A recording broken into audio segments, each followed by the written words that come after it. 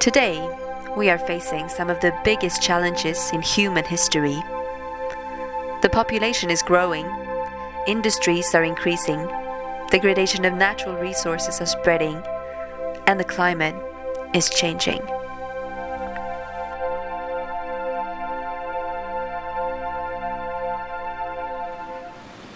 Our modern lifestyle is causing global warming. According to the Intergovernmental Panel of Climate Change, IPCC, we are predicted to have higher temperatures, sea level rise, more extreme weather events, and different weather patterns in the near future. These changes will affect vital areas of our lives. One of the most vulnerable being food production, where food needs are projected to double by 2050 in order to feed a growing population. In India, the stakes are high. With over 60% of the country's land being used for agriculture, adaptation to climate change must be done in a sustainable way. Today's conventional agricultural methods have been hazardous to the environment and the human health. As a reaction, initiatives for small-scale organic agriculture is on the rise in India and worldwide. One of these are the Deccan Development Society, DDS, operating in the state of Telangana in central India. Their main objective is to promote organic agriculture, focusing on revival of the traditional crop millets. DDS is also the founder of Millet Network of India, MINI, a broad network of organizations supporting millet farmers across India. And who are we? We are Kajsa and Caroline, two interns from the Swedish NGO The Swallows, spending 4 months with the Deccan Development Society. The work of DDS inspired us to explore how the agricultural sector will be affected in the future. So, the past months we've been traveling around India, from Telangana to Andhra Pradesh and on to Orissa.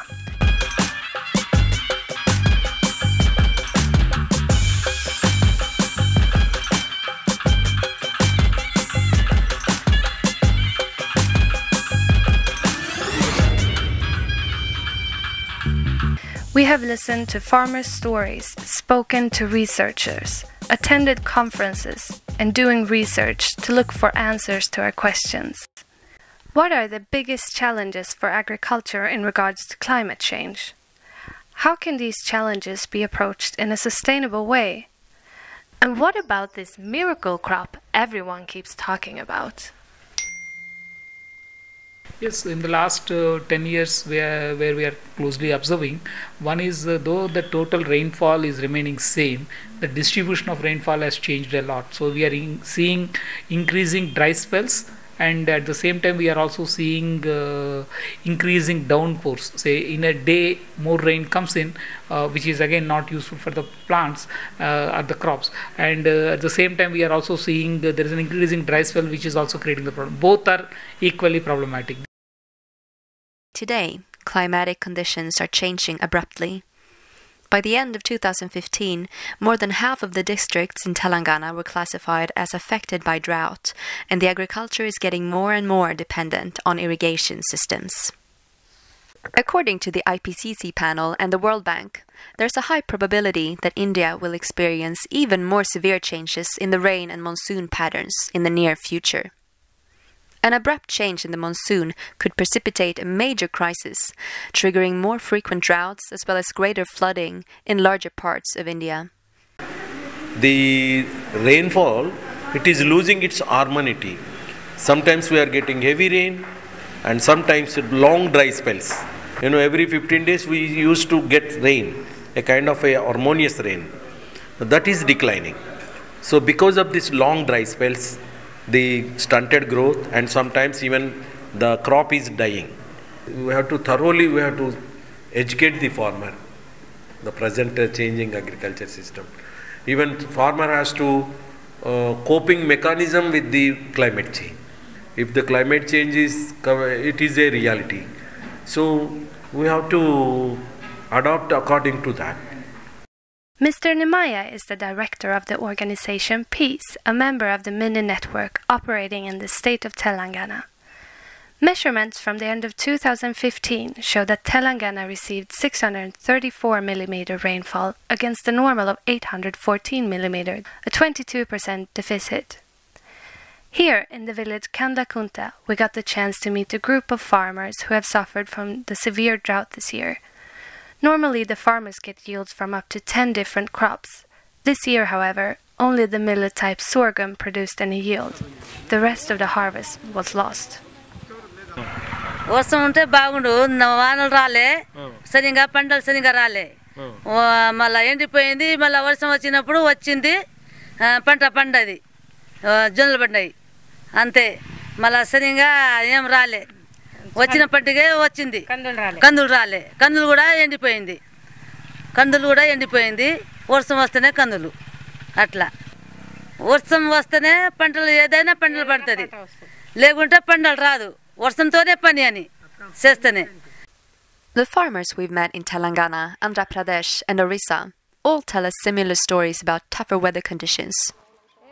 In Orissa, this year's drought has been the worst for decades and the farmers are worried about the future. Here in the Konda tribe in the village of Ungamaha, the whole rice harvest was lost due to the drought this year. The only crop that survived was the highly nutritious millet crop, one of the most favorable staple foods of tribals. Other tribes in the same area tell us similar stories. The people here in the Fanga tribe described how they have converted to millet-based organic farming, and in spite of the extreme drought this year, the millet harvest was not affected.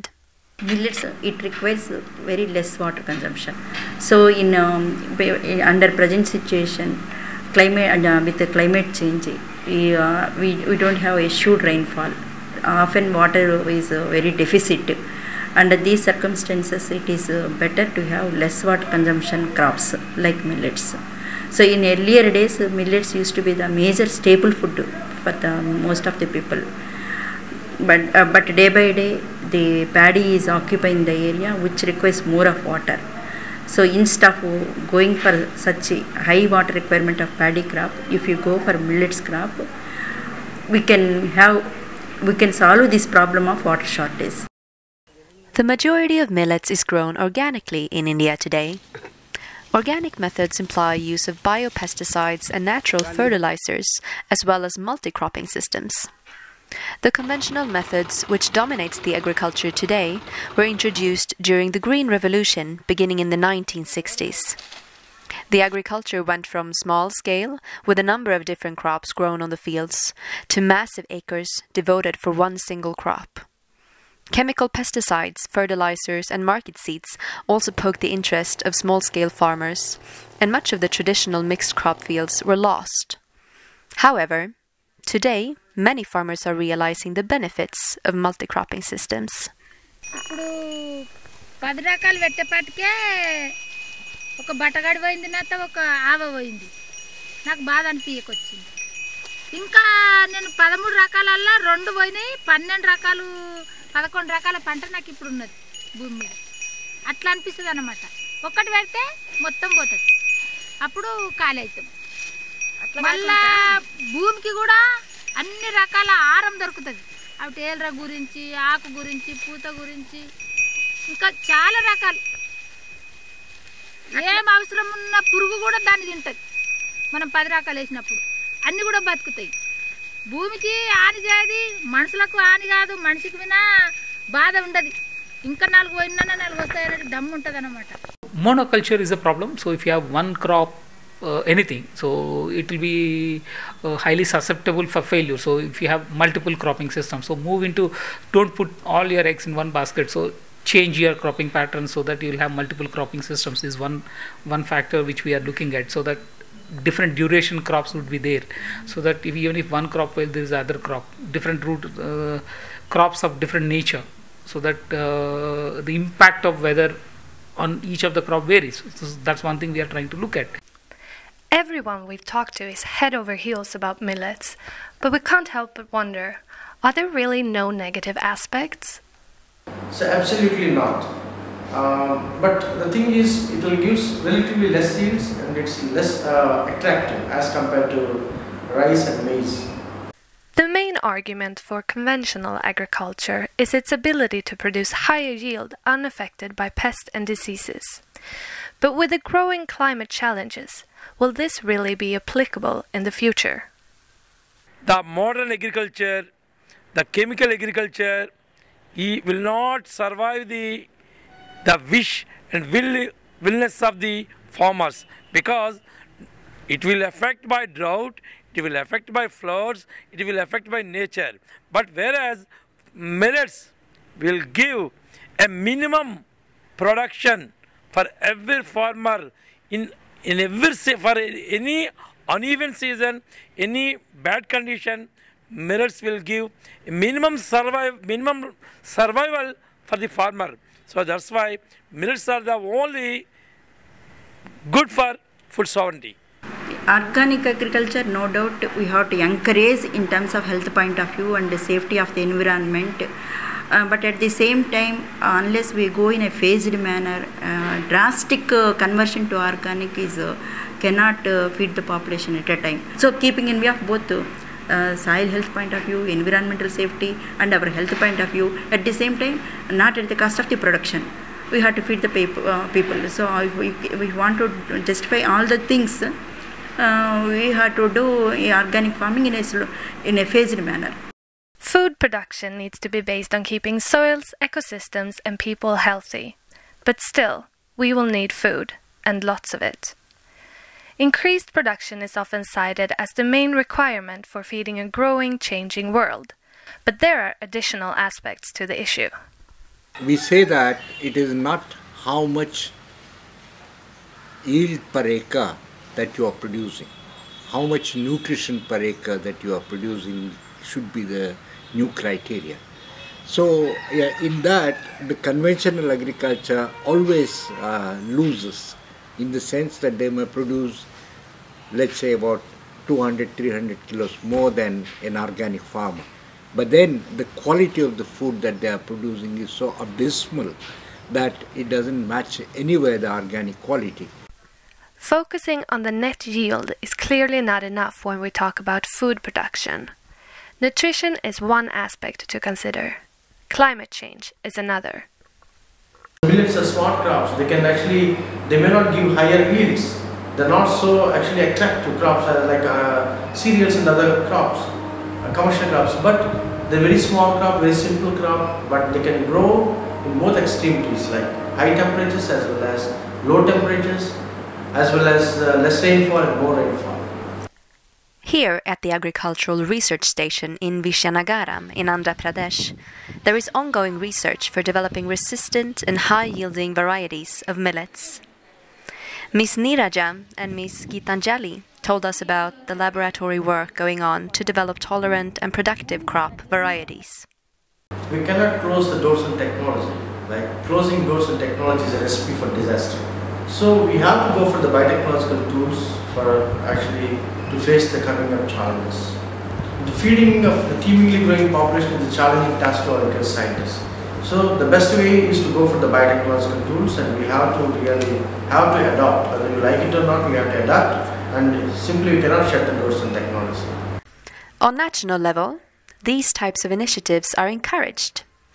However, the governmental INSIMP program, Initiative for Nutritional Security through Intense Millet Promotion, launched in 2011, has been criticized for promoting conventional methods. So our criticism of INSIMP as it existed was that it works towards input subsidy, that is the hybrid and high-yielding varieties of seeds that the government labs have produced, and for manure, for chemical fertilizers, and therefore it leaves very little choice to the people themselves what kind of agriculture they want to pursue in millets and what kind of mechanism that they would like to use. So this goes against the complete concept of millet farming as we understand it.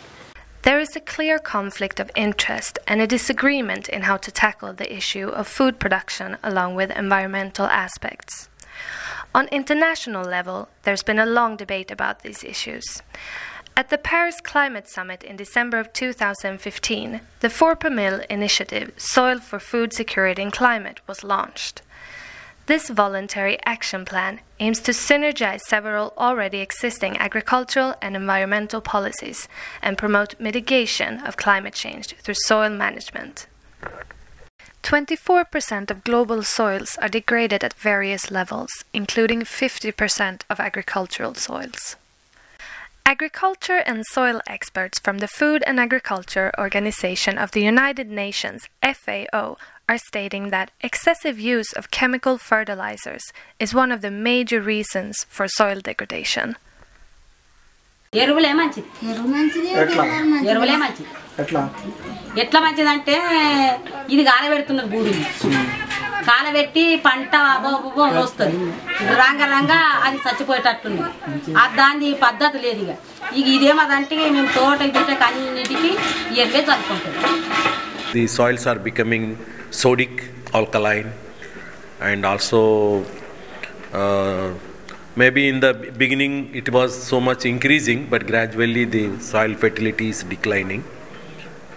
The microbials are disappearing in the soil. Maintaining organic carbon-rich soil and restoring and improving degraded agricultural lands play an important role in addressing the challenges of food security and climate change. By increasing organic matter in the soil, crop production could grow substantially, and over 1 billion tons of carbon could be stocked in the soils every year, reducing the carbon dioxide in the atmosphere. Sustainable agriculture means we have to sustain both soil as well as crop productivity. So we have to use natural resources judiciously, and we have to maintain the productivity, fertility and productivity of the soil through soil, better soil management practices rather than just exploiting the natural resource of the soil. After our months here in India, talking to all these people and standing eye to eye with the reality of farmers, it's clear to us that today's conventional agricultural methods are not sustainable. The fall of 2015 was characterized by extreme drought in central and eastern India, along with excessive flooding in the southern states. These are indications of that climate change is a reality. From our experience, organic agricultural systems based on climate-smart crops, such as millets, can offer a solution to food security in India in the future. Local initiatives, such as the work of DDS, along with international action plans, could be a driving force for such a transition. It is clear that climate change can harm agriculture severely at the same time as agriculture could help mitigate these changes. This should be a center point in the discussion about food sovereignty and climate change.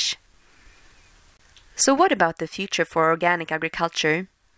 Is it possible to feed a growing population simply using organic methods?